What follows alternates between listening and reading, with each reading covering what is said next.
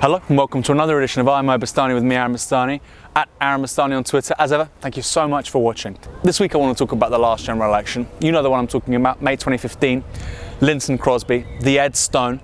Everybody, the pollsters, most analysts, and even myself saying we would only get a hung parliament.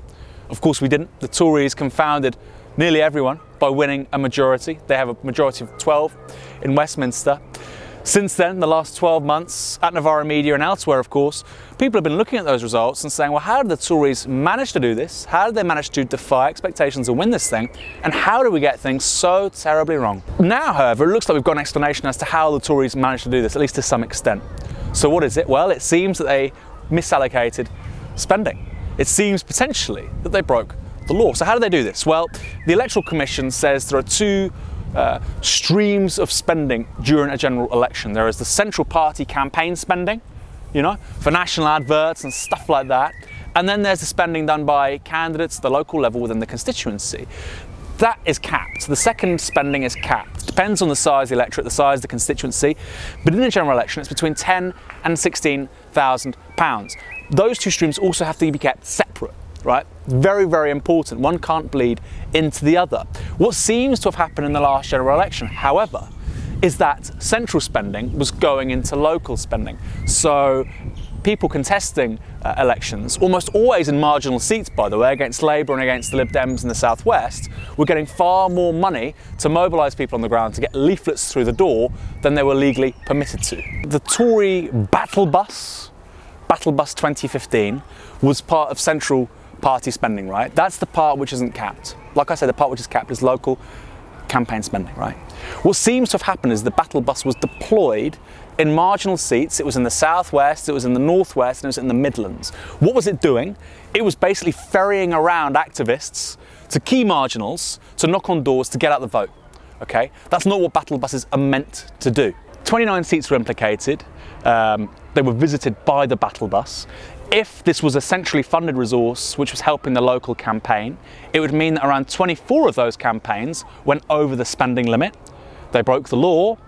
In 24 of those seats, the Tories won 22 of them, right? So it's pretty fair to say that this battle bus, which Tory chiefs knew was in breach of the rules, was specifically targeting marginal seats to get out the vote and get the Tories to win. This is not an accident, right? And the whole point of a battle bus is not to go to marginal seats, because, like I say, this is meant to be funded by the central party operation. This is part of the national campaign. This is about appealing to the media. It's about getting on the BBC, getting on Sky News, right? Why would you be sending it to marginals? That doesn't matter. This is about the national campaign, not local campaigns. Unless, of course, it wasn't about the national campaign. It was about the local campaign and just the local campaign. Given that, like I say, it went to 29 seats, 24 of which breached the rules, 22 of which they won. I think the battle bus went to basically all these southwest seats they took off the Lib Dems. It went to all these marginals where they beat Labour in the Midlands, and you know, they didn't do anything in the northwest, but places like Bolton. Very dodgy, right? I mean, there's not really much of an explanation. The Tories, of course, have come back and said, well, look, this is an admin error. We confused local for national campaign spending. That campaign was conceived by Mark Clark. You may have heard of this guy, the now disgraced Tatler Tory. Which one isn't? I'm sure they all read the Tatler, right? This guy was responsible, some say, some allege, for the suicide of a Tory activist called Elliot Johnson. He's a disgraced guy, Mark Clark now, right? This was his brainchild. He was saying we can use the battle bus in this way to assist local campaigns on a day-by-day basis over the last 10 days of the campaign. That's not just me saying this, okay? Channel 4 has documentary evidence that clearly states this. That seems to break the rules, that seems to break the law, of course. We'll see how things progress. But hold on a second, not so fast. Go back 12 months, 2014. There were 3 by-elections, weren't there? There were 3 by-elections where there was a Tory MP and UKIP were looking to do pretty well, right? Rochester and Strood, Clacton-on-Sea and Newark. And in each of them, UKIP had a real chance. Now, you may not recall this now because UKIP, of course, have just got 1 seat. They saw flops at the last general election. But in 2014, they were riding the crest of a wave.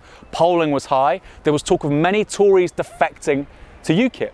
Why didn't that happen? Well, in large part, it's because UKIP's results in those 3 by-elections were kind of underwhelming. Okay, so Douglas Carswell, he won Clacton-on-Sea. Mark Reckless, yes, he won Rochester and Strood, but the majority was really low. And of course, then they lost in Newark. What that meant was that other Tory MPs were really not so sure about defecting, right? Because Reckless defected, but it was clear his majority was so small, he would probably lose the next general election, right? We now know that the Tories spent, in those 3 by-elections, around £100,000 more than they were legally allowed to. Rochester and Stroud, by the way, was, I think, £50,000. Incredible, right? And these were only by-elections. There was no national campaigns. There's no admin error here. Which brings us, of course, to Nigel Farage, Nige. 2015 election, like I say, in a lot of really tight seats, they've sent the battle bus, they've gone over the spending limit, right? What's happened in South Thanet really takes the biscuit, however. So the limit there, I think, was 16,000. The local Tory candidate, I think, spent just under the legal limit, right? But actually, they didn't declare a lot of expenses. So it was found that around, I think, £18,000 was spent on just 2 hotels of Tory activists, right? One of which was 800 metres outside of the constituency border for South Thanet, okay? Now, these were people that were campaigning for the Tories against UKIP. They spent almost double the legal limit in that constituency in the last general election. Why did they do that? And why against Nigel Farage? Now, I'm not a fan of Nigel Farage. I hate the guy's politics, right? But these are the facts. They knew that Farage winning a seat, just Farage winning a seat and them keeping Carswell in Clacton-on-Sea, that would be a success for UKIP. And the big historic concern for the Tories, not for this year, next year, for the next 5 years, is that UKIP can't get momentum, right? They can't get that right-wing vote. That was a real concern for them. What's more, the prospect of Nigel Farage being an MP in the House of Commons in the year leading up to Brexit, unthinkable. They weren't going to let it happen. That's why it seems they broke the rules, they broke the law. So why hasn't the media covered it? You know, why aren't the media on this like a fly to the proverbial? Well, now I know some of you out there will be going, oh my God, here we go. Here is another Aaron Bastani special. He's going to lose the plot. He's going to say the media bias, all this stuff. I'm actually not going to say that. Clearly there are legal issues at hand. Clearly if people say things against individuals, election agents, MPs, Lord Feldman, Grant Shapps, and they're proved to be wrong, that's defamation of character, right? So there are legal issues at hand, I understand that. Notwithstanding, Michael Crick is harassing Lord Feldman, right, down Whitehall. Andrew Neil is quizzing Grant Shapps, asking whether he knew about people breaking the law on the Daily Politics, right? So if they can do it, surely other journalists can do it too. I think the explanation for why this isn't being covered, really, is twofold. One is there is a timidity here, which means that more senior journalists, really experienced hacks, right, and Andrew Neil and Crick, whatever their flaws, are definitely that. They're loving this. They're going for it. Maybe other people are kind of more reticent. In addition to that, however, look, this is huge. And I think a lot of people have taken a step back and they've just in the last couple of days, right, the last week, they've looked at this story and they've gone, my God, this is huge. This could implicate some really important people. This brings into question the credibility, the legitimacy of the last general election results, for goodness sake. That's massive. How high up does this go? So, yes, it's not been covered hitherto, but this is not going to go away. I think more people are seeing the size and the scope of this story. It's going to have to be covered because, quite frankly, the media has no choice. This is one of the smallest majorities in British parliamentary history. I think it's the smallest majority since like the mid-70s, right? Since 74 or something. So there would be a clear reason, clear incentives for them to break the rules like they did. The surprise is how flagrant it seems to have been. What's more, and for me this is more important in the long term, is how they try to completely undermine, destroy UKIP before they could scale. Like I say, 2014, UKIP were really looking dangerous. They were coming off the back of very successful European election results, polling well. They were looking at serious numbers of defections, I think. There were talks about it at the time, you know, you were looking at maybe a dozen Tories defecting. What stopped them was Reckless's result in Rochester and Stroud. When that majority wasn't as big as people thought it was going to be, then I think a lot of Tories really went, oh, hold on, I'd like a job after next year, thank you very much. We now know they spent 50 grand more than they should have there. Interesting, isn't it? It looks like the Tories were almost willing to make sure UKIP could never take a big share of their vote. Important places mattered, right, in 2015. They didn't mind them taking Labour's vote, but just not theirs, not the right-wing vote. And it looks like they could almost go to any length to make sure that that wouldn't happen. And look, if the CPS don't process this thing, take it all away, it's fair to say Nigel Farage will. He'd have good grounds to, right? Nothing's going to please this guy more than bowling out of the Old Bailey, court rules in his favour. There's another by-election, right?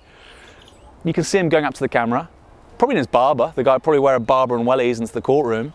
And he'll say, look, this is a great day for UKIP. It's an even better day for British justice. Go to the pub over the road, have a pint of ale. He's going to love it, right? What's more, this whole thing kind of gives credibility to UKIP about being an anti-establishment party, right? It's like horse manure to the conspiracy theories they have about how the Tories do anything to keep them down. That's really, really dangerous, especially in the run-up to the next general election. So what do you think? You know what I think? When normal everyday people overclaim on benefits, it's called fraud. When Tory politicians overclaim on election expenses, it's called an admin error. Why don't you put those thoughts down on the hashtag I'm Bastani, or reach out to me on Twitter at Aaron Bastani and Novara Media at Novara Media.